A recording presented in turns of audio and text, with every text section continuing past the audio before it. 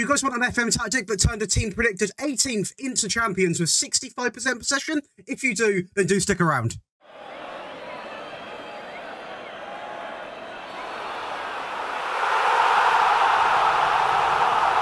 So guys, it's Josh from FMSCOUT, and today I'm bringing you another one of Nap's latest creations. This is a fantastic 4-2-3-1. It's a bit different for your average 4-2-3-1, but works absolutely incredible. As I said in the intro, it turned the team predicted 18th into champions, dominates the ball, 60% possession plus on majority of the saves, and also brilliant going forward. So do stick around. If you do enjoy the tactics, smash the like button and subscribe to the FMSCOUT channel. So we're going to kick things off with the powerhouse team, get it out of the way, and then we're going to focus on the smaller teams. But with the powerhouse team, being PSG, we managed to win the Champions League, the French League, the French Cup, and the Trophy de Champion, scoring 141 goals, only conceding 14, and that is right, 0 red cards across the season, which is really good to see. 106 points coming in the league compared to Lyon, who come in with 74, so no real competition there. In terms of the actual team stats, as you can see right now, most points per game at 2.79, most goals at 141, most shots for 833, fewer shots against at 181, most possession at 64%. Funny enough, not the highest we actually had in this testing phase, as obviously there was a team that did get 65, and most clean sheets were 26, and the fewest conceded at 14. Now, something this tactic does, and majority of 4-2-3-1s will do this, it's a very balanced sort of scale. So it's very good defensively, always good building up, and it's just it's the most solid formation in football, in my opinion. Let me know in the comments what you think is the best formation in real life football and in the game, but in my opinion, I would say a 4-2-3-1, but there are a couple of things that make this very unique compared to the rest, which we are going to talk about when we break it down. But going over to the actual data hub, 3.71 goals per game, conceded at 0.37, so a really, really, really good defensive display, and a pass completion of nearly 89%. So not only have we got the possession, we've got the pass completion, we are playing liquid football, and are something we love to see.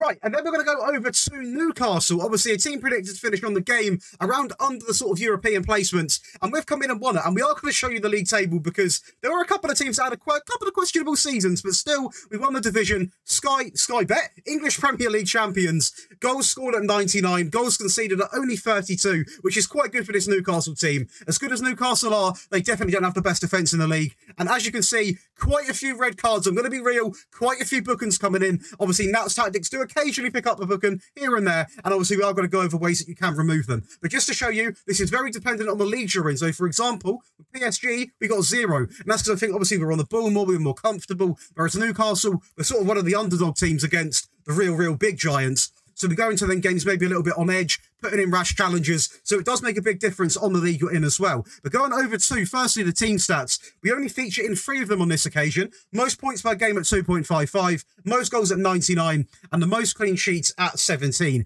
In terms of possession, I feel like we held our own still with 57%, and obviously the pass completion at 87. So I actually do feel like we still held our own in those relative categories. Going over to the homepage, I want to show you this league table, purely just to explain it. As you can see here, we didn't go invincible by any means of the imagination. We won 31, we drew 4. Them draws coming in, 3 1-1s and a 2-2. 3 losses coming in. Only one real stampede, that is against Tottenham. Who would have thought that? But as you can see here, so Liverpool, 23 wins, 10 draws, a whole 10 draws, 9 of them being 1-1. Obviously, 1 against us, and 5 losses there. And they're all relatively close games. You don't have Manchester United coming in with 22 wins, 8 draws, and 8 losses. Man City coming in with 23 wins, 4 draws. How have Man City? How have they lost 11 games? I need to look. They've still got Pep Guardiola. Tactics, senior squad. What is going on? What is going on? It's a full-strength team. I've got no idea how they've picked up that many losses because they are flying in real life. But at the end of the day, we've won the division. And talking of actual stats in general, in terms of the actual data hub, 2.61 goals per game, which is really impressive with this Newcastle team. Conceded per game at 0.84, so a little bit higher, but to be expected. At the end of the day, we were ranked 2nd overall, which is still really impressive. And the pass completion at 87%. This is the real standout one for me. It's going to be Reading, predicted 18th. That is right, 18th, all the way down here where Sunderland finished. And we have come out and completely flipped it and won the Sky Bet Championship. And also got to the Carabao Cup final, where unfortunately we just fell short to the likes of Arsenal, who obviously are a great team. We scored 94 goals in the league, conceded only 29, and back to good ways with the bookings because only one red card, just showing you that clearly that season we had at Newcastle was a little bit of just an aggressive season. But we won the league, so who cares? But overall, a fantastic season over in the Sky Bet Championship. In terms of the team stats, funny enough, this is actually the best possession stat we had out of anyone. Most points per game at 2.2, most goals at 94, fewest shots against at 339, best pass completion at 89%, most possession at 65, which is 5% more than Middlesbrough in second, fewest conceded at 29, and also the most clean sheets coming in at 23. Going over to the data hub, then we are going to have a look. Just over 2 goals a game, so a little bit less goals conceded, but a little bit less goals going in, should I say, sorry. But I feel that's because probably we had the ball so much, we were just a little bit patient on the build-up, a little bit slower, but clearly we got enough goals to win the division, which is all that we really care about. Pass completion actually getting on towards the 90 mark, which is incredible with a Reading team, and conceded really impressed me here at 0.63. So overall, a real successful season. I'm going to go over to a team that I personally picked because they're one of my favourite teams to watch in real life at the moment, and that is going to be Feyenoord. We'll change this very quickly. We'll go to the team competition so you can see. We actually won the Dutch League, which is really impressive, quite convincingly over Ajax as well. We got all the way to the Dutch Cup final where unfortunately we lost against Ajax. Not the best display in, any European competition really, but the main focus being obviously that we'd win the league quite convincingly over Ajax. 106 goals scored, only 11 conceded, and only the 1 red card. So we've really cut out that discipline issue, it seems. It seems that Newcastle just have a few aggressive players, quite clearly, because all the other saves have been 0, if not 1, which is not bad across the whole season. In terms of team stats, you can see we actually feature in what is going to be 6, being most points, most goals at 106, fewest shots against at 193, most shots for at 611, most clean sheets at 24, and the fewest conceded at 11. In terms of possession, we still had a good season at 60%, and the best pass completion, obviously, at 89%, which are all the second best pass completion, should I say, or technically, they are in 5th, but it is what it is. Going over to the data hub, we are going to look. 3.12 goals per game, conceded at 0.32, so I believe this is the best defensive display we've actually put on. Might even better than PSG, in my opinion. And pass completion, getting on towards that 90 mark, but obviously just not hitting it, ranking us 5th overall in the league. But you know what? 4 fantastic saves. What a set of seasons. Tested all over the globe and got great results. So do let me know how you get on with this. Obviously, you can download this in the link below. And honestly, what a nap. What a tactic. Picked out a game. I went for the one with the most sort of amount of goals and also a challenging fixture. And this is the one I've come to. It is going to be against Inter Milan in an 8-0 win in the first leg as Hakimi goes down the right, a ball directly into the box, a poor clearance from Dumfries into Soler, and a shocking keeping from Onana. I mean, the goalkeepers can be questionable on this game, but he has to do better. You can't argue that. Mendes over to Lionel Messi, back into Neymar Jr. Look at the passion from the fans here, by the way. Got the little smoke signals out. Back into Neymar, who's probably going to cut it back. He is into Lionel Messi. A driven, you're not stopping that. Great play down the left-hand side. Neymar comes inside and obviously a great ball back into the box when Messi tucks it away. Marquinhos with the high press. We do love to see that. Back into Lionel Messi, who sort of just dribbles it past him. A great ball through into Neymar. And that just looked effortless from Lionel Messi. Obviously something we're so used to seeing in real life. Hakimi now picks up the ball, just taking all the time in the world to go down this right-hand side.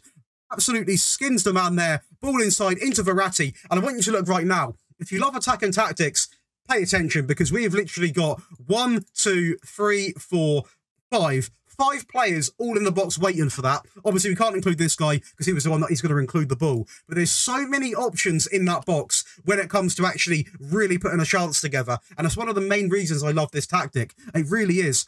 And we are going to talk about the fullbacks when we break down the tactic, but they play such a crucial role. Hakimi again getting involved. DeMarco poor from him.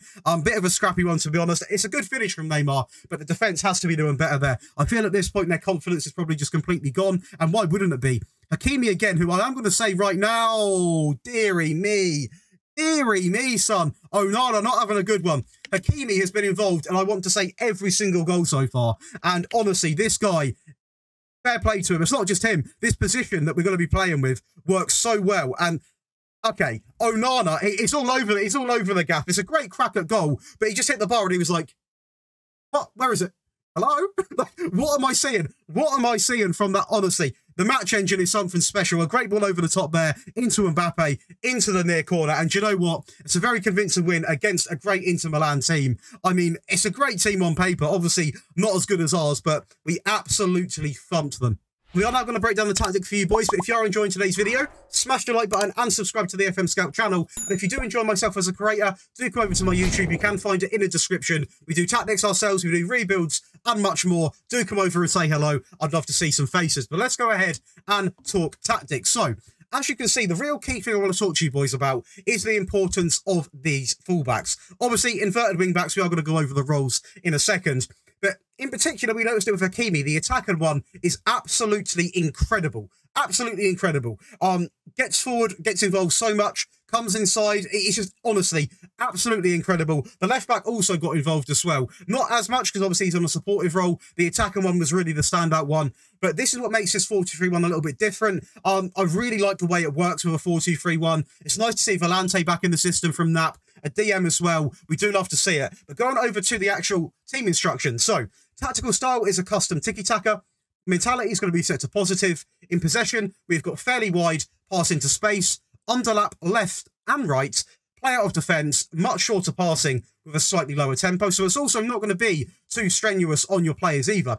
Work ball into the box alongside of low crosses. That's how you see Hakimi come inside, put them lovely balls across the floor, and obviously usually it was going to be Neymar putting them in the back of the net and dribble less. Going over to the in transition tab, we've got counter press. Nothing selected when the possession has been won, because pretty much we're just trying to maintain the ball, control the game, dictate the pace of the game. Slow pace down from goalkeeper, distribute to the centre backs while rolling his out. Now, you could have take short goal kicks, but there obviously is a reason. I can't strictly put my finger to why that is. Maybe because in this match engine, there are goalkeeping errors with taking short kicks. I rarely see a lot of them from rolling it out, so maybe that is why. And out of possession, we've gone with a standard defensive line. I feel like a high line would have been too much for this, so a standard line is a great shout from Nap. High press line of engagement, much more often, and prevent short goalkeeper distribution. Now, going over to the player roles, a sweeper keeper on support on the default instruction, so nothing really too special there. On the right, we've got an inverted wing back on attack, simply on tackle harder. Now, as always, you are going to see a few of these players on tackle harder. Now, you can take these off and it is going to lower the bookings. Now, I will say, we only had one season where we had a bad amount of bookings, obviously with 5 red cards, which is a little bit too hefty. But other than that, it was 0 and 1 and 1. So that isn't bad at all. So to be honest, I would leave it as it is, because it was only one bad season in terms of the bookings. And on the left wing back, inverted wing back on support, again, default instructions with the additional tackle harder. Two ball playing defenders. On the left, we've got tackle harder, and on the right, we've got him on not tackle harder. So again, only one of them's got tackle harder. In my opinion, it doesn't really matter which one you would have on. There's obviously a reason why he's gone with the left one, but I visibly can't see that. So in my opinion, I probably wouldn't have tackle harder on either of them. But you are more than welcome to go with it. Going over to the DM on support, simply on tackle harder, and next to him, the Volante on support, get further forwards, move into channels, and tackle harder. One of my favourite roles this year, by the way. Let me know what you think of the Volante role in this match engine. On the right-hand side, we've got an inverted winger on support, on take more risks, stay wider, close down more, tackle harder, and also mark tighter. And on the right-hand side, we've got an inverted winger on support, on stay wider, close down more, tackle harder, and mark tighter. Going to the more central area, we've got an attacking midfield. I don't know why I nearly messed up there. And he is on the basic of the basic. Completely told to do nothing. A nice supportive role, doing a little bit of everything. Not being too aggressive, not being too defensive. Just a nice sort of player that floats about the midfield, spreads the play, dictates the pace, something which is really crucial in this team. And to finish it off, an advanced forward on attack, on close down more, tackle harder, and mark tighter. And that is going to be this Nap tactic broken down. As always, if you have enjoyed today's video, be sure to smash the like button and subscribe. You can download the tactic below in the description, and I'll see you boys on Sunday for another tactic video.